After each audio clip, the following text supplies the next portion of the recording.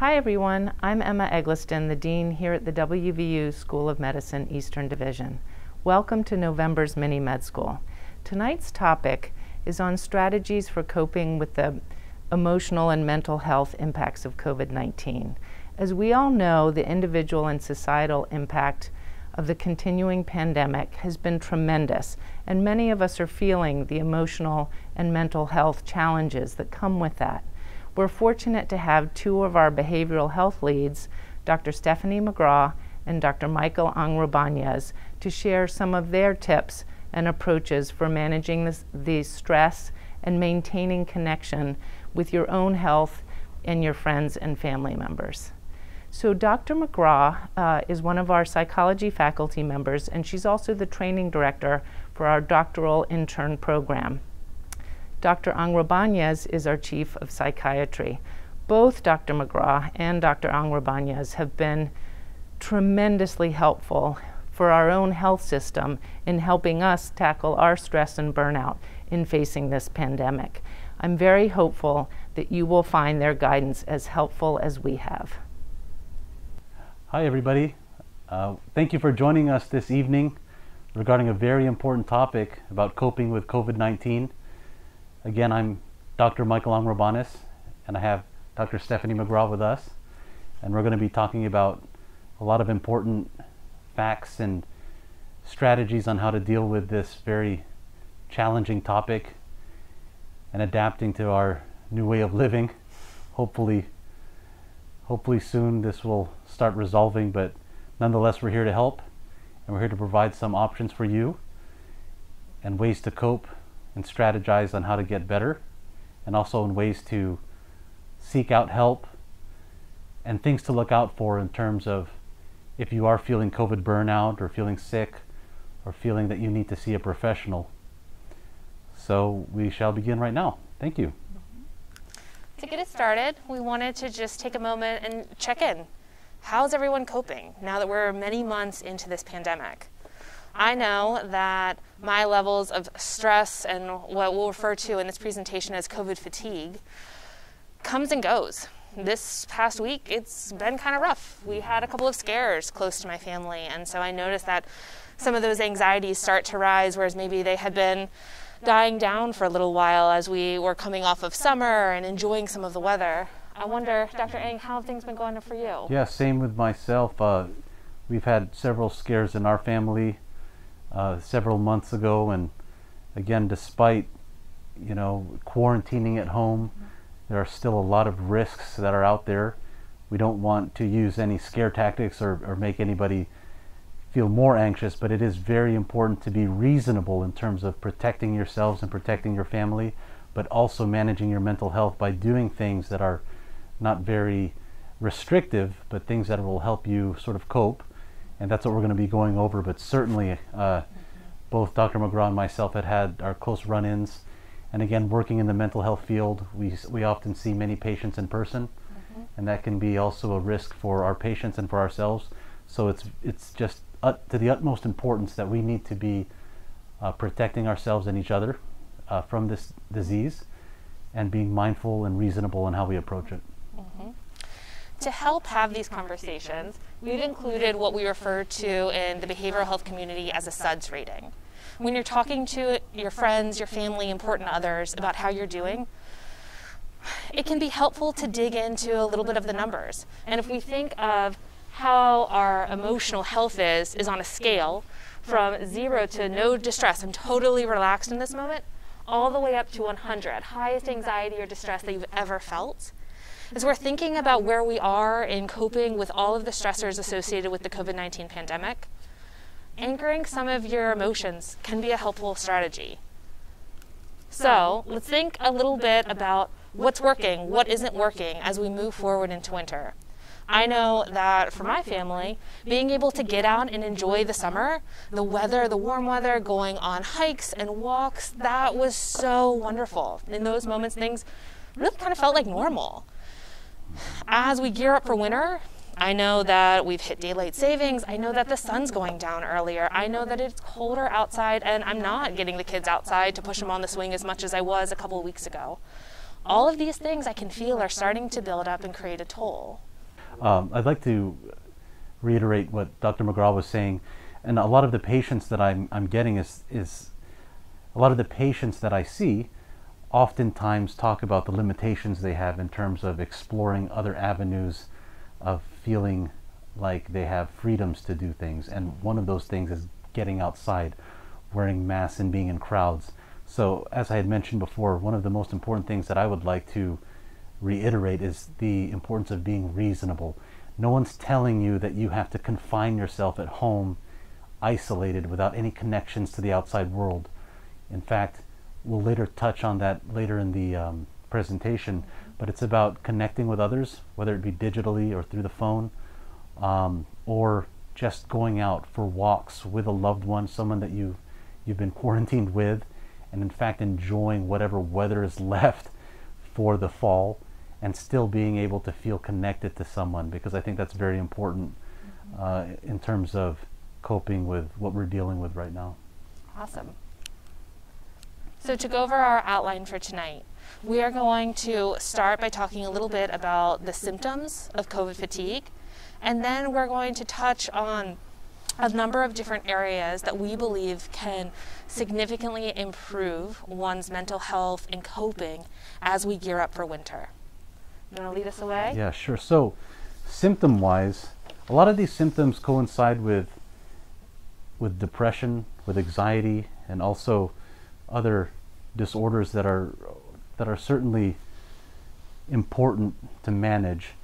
And some of these symptoms include not feeling like yourself, feelings of sadness, fearfulness, emptiness, also hopelessness, worthlessness, and guilt, trouble doing things that you need to do that you previously wanted to do.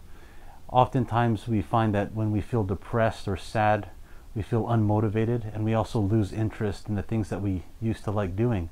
And if you find that's happening, that is something to be very mindful of, and something that you definitely want to talk to your doctor about, or your family members, or someone close to that you trust. Other symptoms include any strong emotion that interferes with your daily functioning, emotions that feel all-consuming or result in impulsive displays of irritability, isolating, like I said, from important others, changes in your sleep or appetite. That's also very important. We want to make sure that we're getting enough rest and that we're eating well. We're going to go further into detail regarding those topics, but if you're not taking care of your physical health, your mental health suffers, and vice versa. So there's really a continuum in terms of how well you're doing, and making sure that you address all these various parts of your health in order to maintain a healthy lifestyle during this time. I think we can move forward with that. So let's talk about sleep and the importance of sleep. Sleep is one of the most essential means of being healthy and being happy. And oftentimes, particularly during this time, a lot of people's sleep schedules are off because whether there's changes in work, God forbid if you've lost employment, or if you've had your kids working, kids doing schooling from home, our sleep schedules are off. So it's really important to pay attention to how we are utilizing our sleep hygiene. And some tips that we definitely want to impress upon you include setting the stage for a quiet, dark, and cool place. You want to make sure that the environment you're sleeping in is cool, comfortable, quiet. We also want to make sure that we strive for consistency in terms of the times of days, the time of night that you're sleeping, and that it's consistent.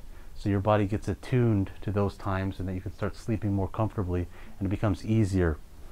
You want to avoid taking too long of naps during a day. So scientifically, we understand that sleeping too long can actually be a disadvantage to us, because we can sleep, and then at that point, if we go beyond maybe 8 to 9 hours, we start to feel more lethargic, tired, fatigued.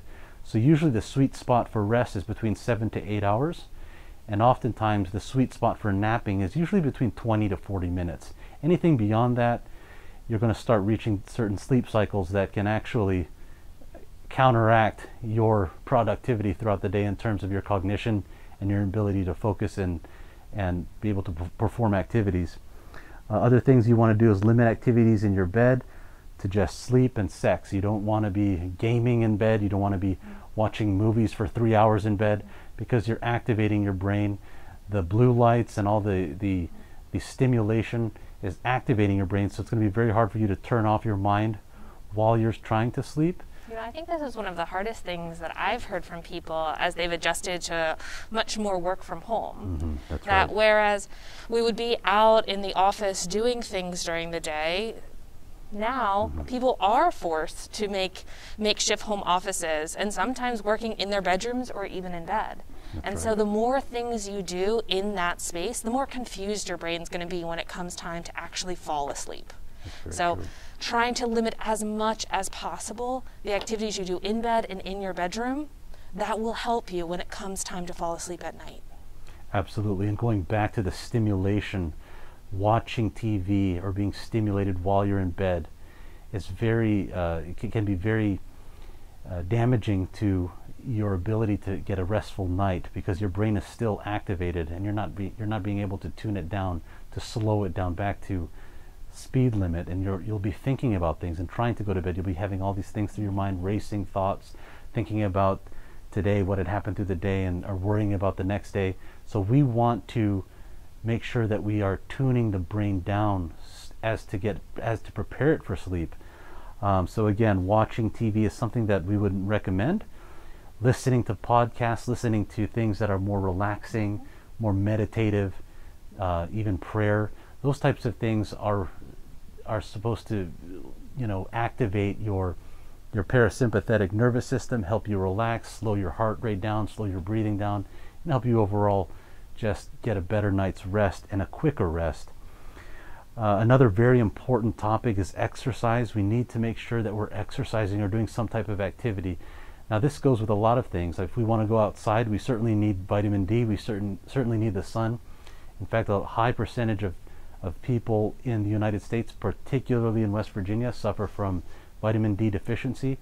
So actively getting sunlight, even for 15 minutes, it's shown that just getting 15 minutes of natural sunlight resets your sleep cycle and will help you fall asleep faster and fall asleep better. So getting sunlight and exercising, we want to make sure that we are active, we're getting the blood pumping in your body, and you're having a lot of oxygen to your brain, and that you're getting all the nutrients you need in terms of eating right and eating healthy, and then activating those muscles and also getting rid of those toxins that are building up in your system. So no one's telling you to run a marathon, no one's telling you to become a prized weightlifter, but just those certain activities are not only healthy for your body and for your mind, but also prime you for sleep. So make sure that we are able to do that, as long as you have, you're relatively in good health, and you have you communicate closely with your doctor in regards to whatever type of exercise activity you want to perform. Next, we'll be talking about the bedtime routine. Again, having consistency and a routine is very important. Showering before bed, a warm shower is also very relaxing before you go to bed. Taking a bath, putting on some nice scented lotion, brushing your teeth, making sure that your hygiene is well, and again, meditation and prayer. All those things prep you for sleep, and maintaining that consistency will help you just have a schedule and help you fall asleep better. And again, I had mentioned relaxation exercises, guided imagery, visualization, deep breathing. I don't know if you have any other strategies in terms of relaxation. Let's actually loop back around to that when we talk a little bit about mindful meditation in a few slides. Okay, so let's continue with some more tips. Avoid stimulants. Now this is also something very important and difficult to do during these times, but we have a lot of people who love to drink coffee, a lot of people who love to drink soda, and now is the perfect time to address that and to start cutting back on your caffeine intake. Now usually there are several studies that show that drinking more, about 3 to 6 cups of coffee a day, are actually cardioprotective. But I'm saying in this talk and in this lecture regarding sleep hygiene, it's important to cut back on your caffeine, because if you drink anything usually after, let's say, 3 p.m., you'll still be activated, and anything after 6 certainly will be activated. Now Now caffeine does come with withdrawal, so it's very important to be mindful of how much you're drinking and the rate at which you're decreasing your amount of caffeine. But ultimately, in order to get a good rest, caffeine is something that we don't want in the equation, as well as heavy sugars that can cause decreased sleep and also weight gain.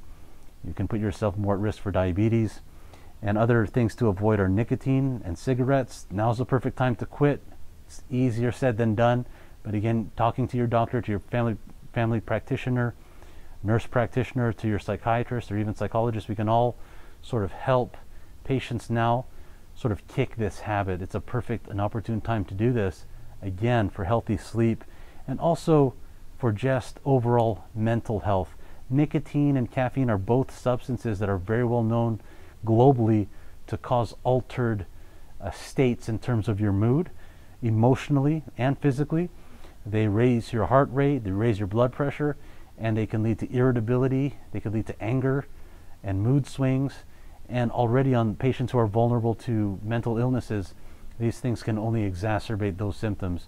So it's not just avoid these chemicals purely for sleep, but it's also good to limit and use them reasonably, particularly the caffeine. We know the dangers of nicotine. This is not a nicotine talk, but we know that stopping nicotine in general adds years to your life. But again, these things and limiting them and limiting their use will be very healthy for you, not only for your hygiene for sleep, but also for your mental health and your life as a whole. Avoid significant alcohol consumption. So the misconception here is that using alcohol actually makes you sleep better.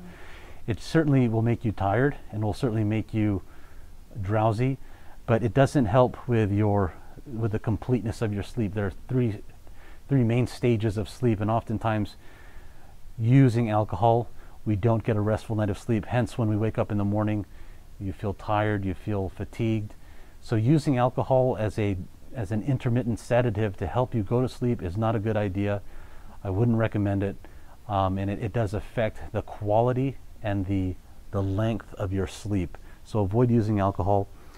Don't look at the clock.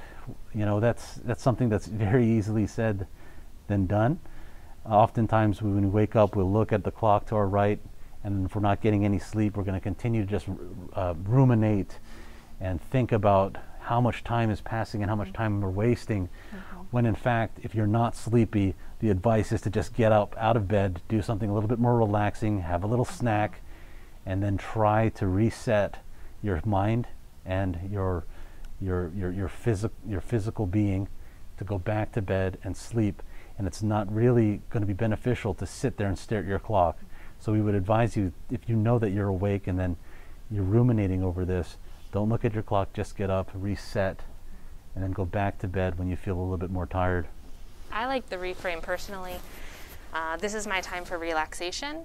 I don't need to be asleep in order to relax. I just need to relax. This is my time for relaxation. When I notice kind of those clock watching ideas or kind of my thoughts running away from me and saying, gosh, Stephanie, you need to go to sleep right now. Don't you know how early you have to get up in the morning?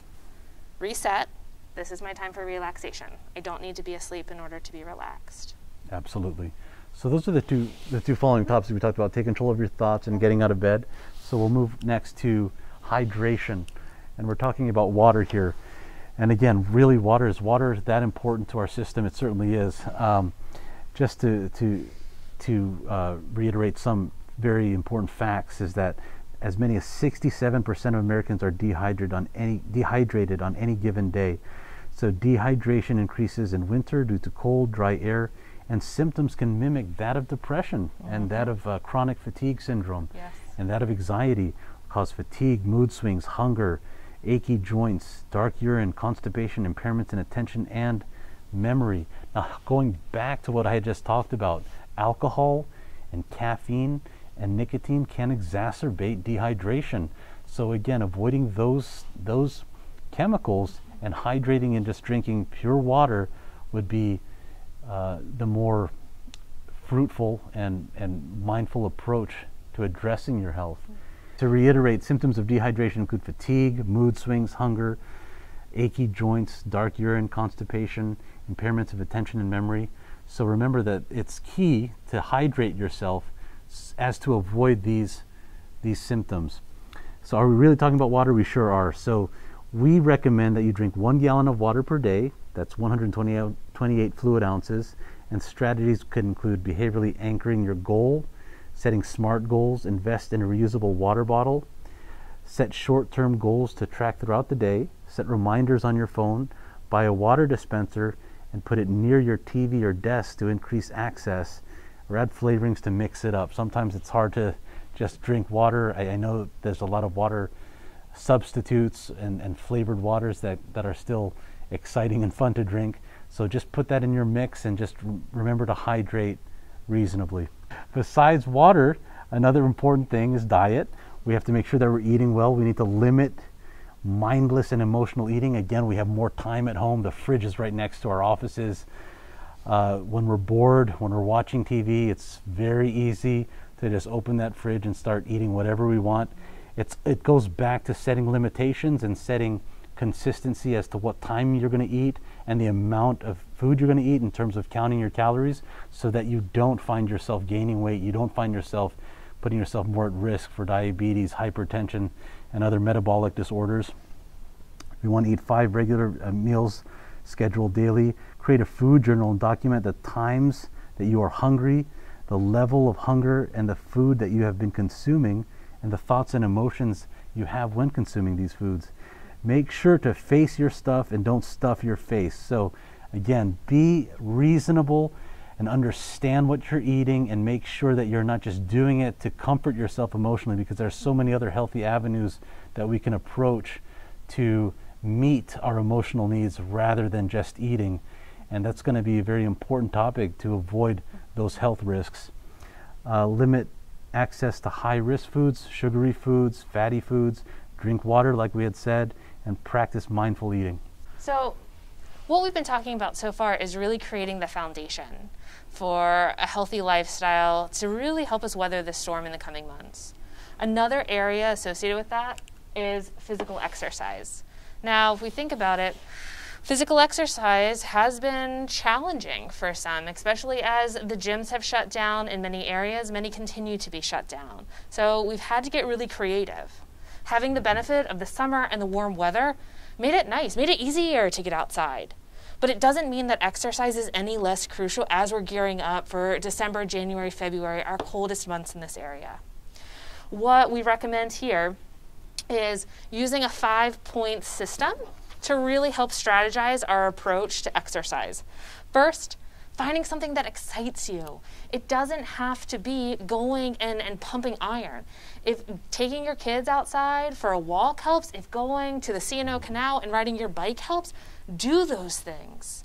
If you're able to, if you're a reader and you really get into a podcast or a book, reward yourself. Listen to that book while you go for a walk. Or if you're fortunate enough to have some home exercise equipment, link a TV show. I mean, I am a big fan of The Bachelorette. It's an intense season, so I watch it while I'm on the elliptical at night. And that is how I limit my access to that TV, but also doing it in an activity that helps me exercise.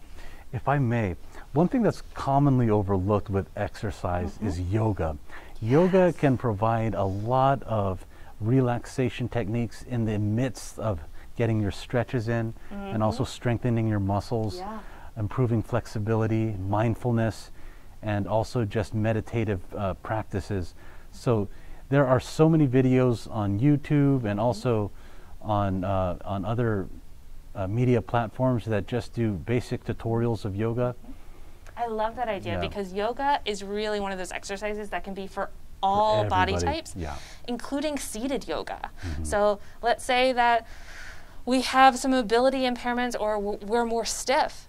Doing exercises, doing stretches from a seated position is so helpful as well. So really something that can get you pumped, something that gets you excited, something that is also going to be easy to start. That we want to set realistic goals. So I'm not saying you need to exercise for an hour 7 days a week. That's not what we're talking about. If what you can commit to is 5 minutes once a week right now, well, That's 5 minutes more than you were doing last week. That's right. Set a reasonable and attainable goal and find ways to build exercise into your routine. So for example, we do the things that we prioritize. That people are much less likely to miss a scheduled doctor's appointment than they are to miss scheduled time for self-care, because that doctor's appointment gets made in the calendar, that you have reminders built into your day to go. I'm saying protect the space for exercise and for yourself the same way you would for any medical appointment. It's really a commitment that you're making to yourself. Absolutely. Next, really find ways to make it social. So one of those things that can motivate you, let's say you go and do your 15 minutes of walking and you call someone on the phone and they're walking at the same time, or you find a way to reward one another and cheer one another on as you're engaging in these activities. Lastly, the reward yourself. Preferably, we would not reward with food, although if that's where you are right now, hey, reward with food. But if there are ways that you can be kind to yourself, either with a desired activity like a television show, or maybe you get your family, your partner involved, and you get a nice back massage when you're done. Things that you find that will help you just push yourself over that edge and commit to action. That's really what we're talking about here. Absolutely. Moving forward, it's related to exercise, but we're also talking here about activity scheduling. So what I mean here is using activity scheduling as a means of self-care. So what is self-care? Self-care is the practice of taking action to preserve or improve our own health. Why do we bother with self-care? Self-care are the things that we need to do to recharge and re-energize ourselves. When we're driving, and, well, for me at least, it always seems like I'm running late. And then my gas light comes on, and I am faced with an impossible decision that drives my husband absolutely crazy. Do I keep going where I'm supposed to go and risk the gas fate, or do I stop and take time and delay my arrival by another couple of minutes? Well, typically I kind of push it as far as I can. But what happens is eventually we have to stop, because otherwise the car's not going to go anymore. The same thing is true with us and our mental health, that we can go and we can go and we can go and we can hold only so much emotional or cognitive strain before we just break down. And really, in so many ways, that's where so many of us are getting now in the midst of this pandemic. That yes, there was a lot of really hard things last March, April, May, June. And the cumulative effect of that becomes even harder. If we're to take, for example, this pen, and I ask you to hold it out in front of you, how heavy is that? It's very light. It's very light, right? If I ask you to hold that pen out for an hour, or a day, or a week, or a month, or throughout the rest of the COVID-19 pandemic, It's going to be very heavy. it's going to be incredibly heavy, not because the weight of the pen changes, but because the cumulative toll, the cumulative fatigue sets in, and our muscles need a break. Our bodies need a break. And that's why self-care becomes so incredibly crucial. There's so many different types of self-care. So we have a list here to choose from, but these by no means are an exhaustive list. We're talking about finding ways to relax, to distract, movement, and play. The list goes on and on and on. But in order to make these things work, we need to be scheduling these activities. We need to make a commitment to ourselves that this is what we're going to do, and we are going to protect that space and we're going to protect that time regardless of what other stressors or challenges come in our way. That this can take many forms. It can take the form of choosing one or two activities that you're going to do the very next day, and that becomes your goal. It can also take a more intense form like this, where you schedule out times in a planner and you literally schedule your day for the next day. Carving out time for your trashy TV or your books or your exercise, just like you would carve out time for meetings or doctor's appointments. So if I can interrupt, I completely agree with you on that. And I love the analogy about burning out gas. We all have a gas tank. Yes. And then if we continue to run our engines at 100 miles per hour, we're going to burn out quick. And then after that, we simply damage our engines. So it's very important to be mindful of how much gas you're using and to making sure that you use that gas mindfully and creatively, but also not overuse it. There's times you use your gas for work, but there's also time you use for your family, and there's also times you use your gas for yourself. And that's what we're talking about in terms of self-care. And a very important piece of this is to schedule things out, because we can get so busy and overwhelmed with our current day, whether it's with family or with work, that we don't have that time to schedule. I'm telling you now, it's very important, and as Dr. McGraw had said, it's very important to carve out those pieces of time, whether it's going to the beach with your loved one, or going to, just for a drive, or going to a winery or something, just to spend quality time with family members, and making sure that you have that piece carved out for you. Because if you don't, and you don't plan that, oftentimes we'll just miss out on that opportunity, and you'll just continue to work and burn out that engine. I think that the shift to work from home throughout this pandemic has limited our ability to engage in that self-care more so than we've ever realized. That for some people, seeing another person and giving a social smile, or saying hello to a stranger while you're doing your weekly grocery shopping, that was filling up their gas tank. That was something.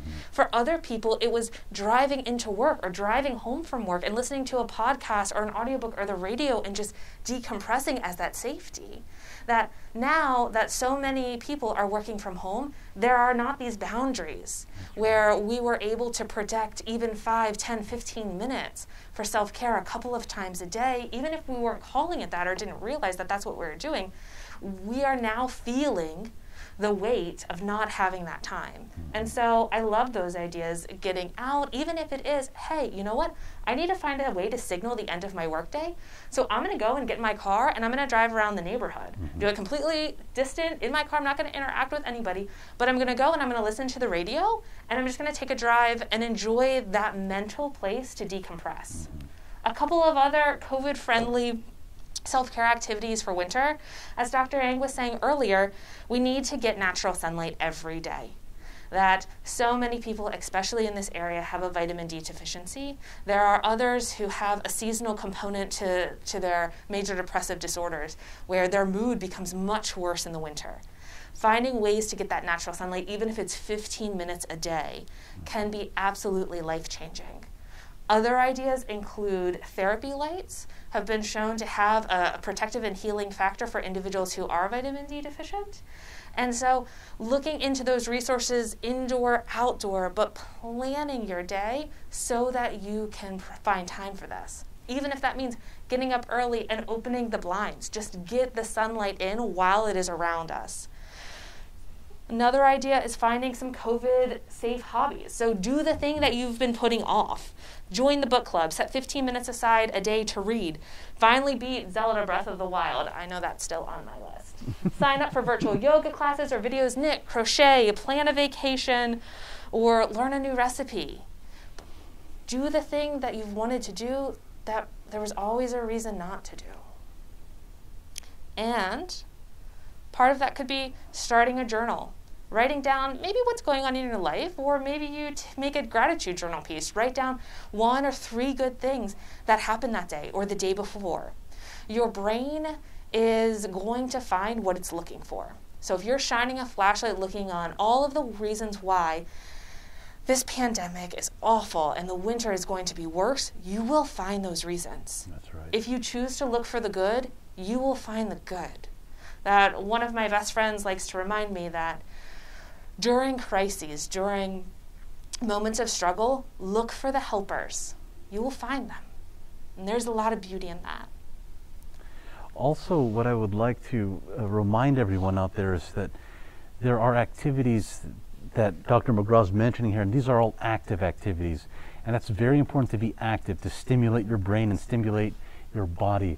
Remember that we can still have activities to relax, but watching TV for 8 hours is not going to be something that would be necessarily healthy for you, because number one, you're maintaining this state of inactivity, and you're not actively engaging your mind or your brain. So picking up these hobbies, learning how to grow plants in a garden, or getting a fish tank and attending to fishes, all these things are more activating for your brain, and can be more fulfilling.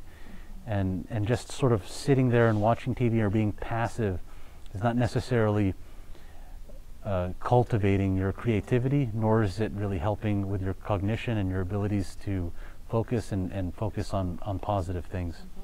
Yeah, I think as important as it is to focus on what you're doing, focusing on what you're not doing. So decluttering your electronics. Maybe that means taking a day and deleting social media from your phone so you don't have as much access. Or unfollow social media accounts that aren't bringing you joy or happiness. But being deliberate about the input of information that you're getting and choosing that strategically to help match the mood that you would like. Moving forward, I want to talk about another really important self-care strategy that's called mindful meditation. So mindfulness, it's a mental state achieved by focusing one's awareness on the present moment while calmly acknowledging and accepting all of one's feelings, thoughts, and bodily sensations without judgment or criticism. Mindful meditation is an incredibly useful tool if we're trying to move ourselves into what we call wise mind. Wise mind is the interaction between one's emotional mind, our feelings, and our logical mind, our thoughts. As you might realize that as one's emotional volume increases, the intensity of one's emotions increase, our ability to think clearly really decreases. The two are inversely related. And so what we're trying to do is we're trying to hold them both in equal footing so that in that in-between, we can find our inner wisdom. Mindful meditation, slowing down, helps us do this. How we might do that, what we're doing. So what we're doing when we're meditating is we are observing our senses. We're observing what's going on around us. We're describing and putting words to those experiences, and we're participating. We are throwing ourselves into the exercise, into the activity. We are fully engaging. How are we doing this? We're doing it non-judgmentally. So as long as you're showing up and you're trying, you're not doing it wrong. If you, in a 2-minute mindfulness practice, get distracted 100 times and you refocus yourself 101 times, that is still a success. There's not a way to do this wrong. Because we're coming at this together, we're coming at it one mindfully, and really just connecting to that present moment as effectively as possible. To help us with this, we have some apps. So these are some screenshots of one of those apps. This is a free app that you can get on Apple and Android devices called Stop, Breathe, Think. And so what I love about this app is it walks you through doing the self-check, where you're checking in physically, you're checking in mentally, and then you can add up to 5 emotions that you might be experiencing. It will calculate those emotions based on its internal algorithm and come up with some different mindfulness exercises based on what you're feeling in that moment. It's really cool. So you see that there's lots of great resources or topics as well. If we're having trouble with sleep, you can click on the sleep well exercises and really just explore and experiment with it. Another application that can be really helpful as we're thinking about these different interventions is this is the COVID coach. And what I love about this is there's just so many different ways to use the application.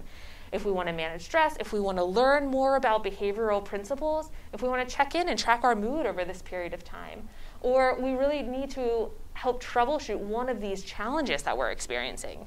There's a wealth of resources here along with daily reminders of things that you can be doing to help yourself engage in that regular self-care. So, our last topic for tonight is really, I'd say, the most important. Here we're talking about outreach, we're talking about connection, other people. We know that during times of stress and distress, we are hardwired for connection. We never outgrow our need to turn to other people when we're feeling overwhelmed. And now we're in a time in this world's history where doing that isn't safe in the ways that it always has been. And so we have to get creative and think about what we can do to still meet those innate human needs, those very real needs, while we're also keeping ourselves and the people we care about as safe as possible. Strategies for this. Spend quality time with the people you live with. And I think here I'm talking about get away from the TV, right? Sitting next to each other on the couch watching TV isn't an activity that you're really doing together. It is more of a passive way to be with someone. And here we're talking about find ways to actively engage. So for example, when you go and play fetch with your dog, you're not focusing on the ball. You're focusing on the dog. That's right. When you watch TV with a loved one, you're not focusing on your loved one. You're focusing on the TV. Let's find ways to focus on one another. Maybe that is preparing a meal together, or maybe that is breaking out the Monopoly or the card games, but finding ways to turn towards instead of away from one another. We also have the benefit of technology. So if this pandemic were happening back in the early 80s, I can't imagine the psychological drain that we'd be experiencing then, because we wouldn't have as easy access to cell phones, video calls, the internet, other means of connection. Let's take advantage of that technology in helpful ways. Make the call, send the text, get out there. Even if you look at this as an opportunity to text a family member that you haven't texted or a friend that you haven't reached out to in a while, and just send them a positive, upbeat, I'm thinking of you text. Set a goal of trying to talk to one new person a day. You don't have any idea the powerful impact that could have, not just on your own well-being, but on theirs as well. And again, the impression here and the message is that you can utilize the internet and you can utilize your computer to communicate. But again, it can be a vice as well, just like watching TV. It can be something extremely passive. And not to knock on all the video game players out there, or the people who just use social media or just watch YouTube. Those are things that we do to relax and to pass time. But again, you do it reasonably. You don't let it consume your entire day, because you're going to find that consistently doing those passive types of activities will, in fact, distance you from your loved ones, especially if you have people who live with you, or you need to make a call to your mother who lives in another state or in another country, as for myself, and actively calling the family member or utilizing the Zoom and also other means of communication, and actively using the technology that we have to connect. I think that's very important. And like everything else, trying to set some consistency with this. So I love the idea of, I have a friend who on Friday nights does virtual happy hours. And so after work, she'll get her glass of wine and she will video conference with friends that she hasn't talked to, and she goes through a cycle. So she's making her rounds and connecting with people that she otherwise wouldn't have had an opportunity to connect with, while she's also engaging in a relaxation exercise to really help consistently usher in her weekend. We're finding ways to remind ourselves and one another that we are together in this. As we're gearing up for the holidays, I would encourage everyone to plan ahead. That this holiday season is unlikely to look like the holiday seasons that you're used to. That doesn't mean that there is not going to be opportunity for good times or connection, but it is going to require additional planning. Specifically, I recommend discussing with family members in advance what the plans are and what are the rules and expectations.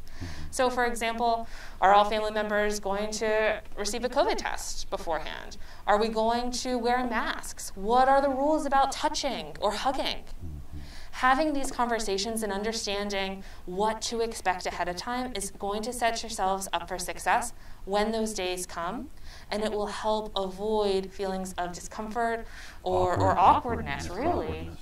Yeah, so that if something happens because we're excited and being close together and seeing one another, hey, we might need to fall back on the plans that we had discussed. And so if you have had those discussions, it can be much easier to say, hey, I would love to give you a hug, but as we discussed before, it's just not safe to do that. That's not what we're doing here. So finding ways to think ahead and discuss these plans. And maybe that means that you're not going to get together with loved ones in the way that you have in the past. But are there other ways that you can show your love and connection? So for example, writing cards, handwriting letters to loved ones, baking Christmas cookies or holiday treats and sending them off and leaving them at people's doors. That's right. Finding ways to engage and connect, even if we can't do it by occupying the same space. Exactly. I guess really it comes down to giving yourself permission to write new traditions. And it might feel different, but doesn't mean that it's going to be bad. Adapting to new traditions doesn't mean that it's going to be bad. It could actually be something that's really good and you choose to carry forward into years to come. Lastly, we want to wrap up with some online resources. So we can't cover all topics related to one's mental health and coping within the short period of time. But we do want to direct everyone to some helpful resources online, including Coping with COVID through WVU Medicine, for parents helping children cope with COVID. We also are including resources for the National Suicide Prevention Line and their website, and also the Disaster Distress Helpline, text line, or their website. We hope you all stay safe, protect yourselves, protect your loved ones, and protect your mental health. Thank you very much, everyone. Thank you. Have a good evening.